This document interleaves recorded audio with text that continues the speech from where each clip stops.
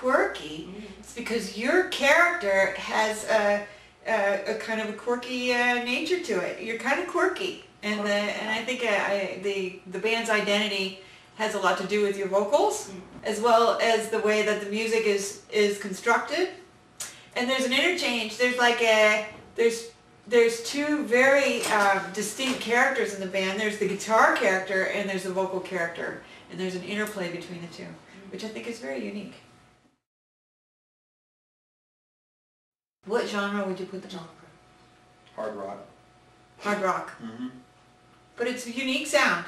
Yeah, I mean, to me the music is reminiscent of a lot of the stuff that we loved in the late 70s and early 80s on all the best rock bands, except in this case you have a female front person. There wasn't that many bands doing that. There was Pat Benatar and probably not a lot of others doing rock with a female singer. So, and you know, it's not the big Pat Benatar style vocals. They're quirkier. You know, there's a lot more character in the verses and stuff. You know what I mean? I related to like early punk with the early new wave too, like Missing Persons, mm-hmm. or early what am I thinking of? But like, yeah, like a early punk kind of vocal. I can hear that. Yeah. Well, what was I was listening to some Garbage, which I thought it was a good reference, but not necessarily a good comparison, because I think the Lucky Lew sound is something new and unique. Definitely. You could put it on a playlist with Green Day. You could put it on what else would you have on that playlist? Sex Pistols. Possibly, yeah. Yeah. Could go with a lot of stuff. Yeah. It's pretty mainstream. Yeah. And that's what I like about it. It's not Beatles even. I think you could put it on a mainstream, on a playlist with Beatles too. So. Well, for me it was the vocals, because I was doing vocals with Catherine all month. Well, not all month, I guess in the last 2 weeks, just really concentrating on vocals. And Rich was concentrating on guitars for the last 2 weeks straight. So I think that was my perspective was a really good experience in the studio with Catherine doing vocals. And it was being creative, as well as just getting good performances, and I really enjoy watching her perform.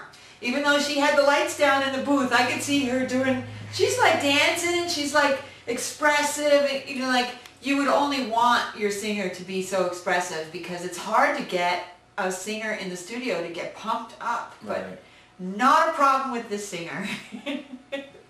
And it shows in the performances that we recorded too, because I think that you can really hear expression and smiling and joyfulness and a bit of sassiness. You know, you can really hear that. She's not reading. These are words that are coming right out of her head. It's really good. The joy of producing is listening to what the artist brings and then helping them flesh it out, you know, figuring out the best way to record it to make it sound the way they want it.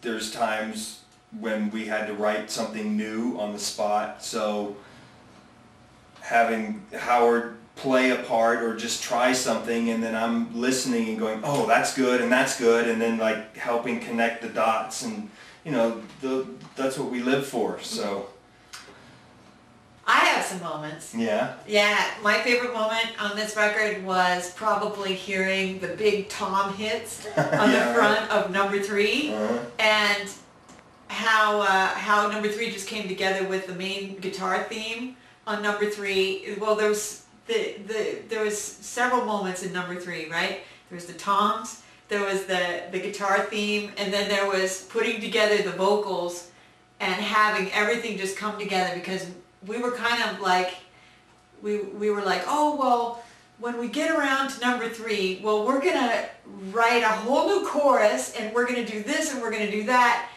And then the day came, and it's like, okay, time today to do it. we're going to be doing this, and what's going to happen, we didn't know, and it just came together.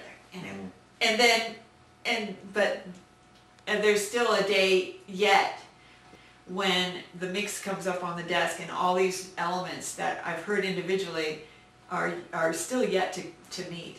To come together. And that's going to be a special day, because that song is Plus- really great. Plus the figuring out of the bridge in that song. Oh, yeah, that's right. That was another Yeah, moment. that was another struggle, but when we got it, you know, Katrina said she got chills, so then you know you're doing something good. Yep. I have another favorite. It was not very long ago when you guys were listening to the first mix, and Howard had a pad of paper ready to write down notes, and at the end of the song the paper was blank. That was cool.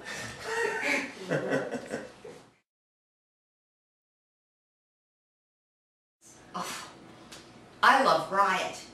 I love that song, and it's because of the way the vocals were just spit out, and they don't really the rhythm. There's not an exact rhythm to it, Right. and they just kind of fall out, Yep. and there's kind of spitting and biting and barking on the vocals, and I just love the way that they came out, and the chorus too. It has a kind of a mumbly, rambly kind of thing that I've never heard in another. Tumbles over the beat. It tumbles, Yeah, right? yeah, it's really cool. But it really works. And there was another moment, actually last night, when we put the finishing touches on that song, and we're like, well, what are we gonna do? Let's try this. That doesn't work so much. Let's try this. Oh my God, this really works. Can we try this too? Oh my God, what just happened? Magic is happening. So now this really fun song just became it just turned into something entirely new and wonderful. And I know it's not a single, but it is, I think it's my favorite song. Well, still today. Who knows what my Even favorite more song than will be. Control. Control too. Yeah. Control. See, every song has a moment like that, though. Yeah, I every mean, song has a wow moment, which Yeah. is really important. and So, that's why I'm so excited about this record, because every song has a wow moment. it's really strong. It's It's- really strong. yeah. There's no weaklings. No weaklings at all. Yeah. Yes. Well, I have to say personally that I appreciate you believing in us enough to hop on a plane and come over here. It's like a blind date. You never Yeah. know what you're going to Right, get into, and we never know. Like, well, are they bringing songs? You know, have you heard all these songs? Right. You know, maybe are we going to be able to make these songs really good? You know, we never know. You know, but I think this was a great match, It was. and I think it came out really good. It's made in heaven. And I hope this album gets heard by everybody, because it's a very exciting album.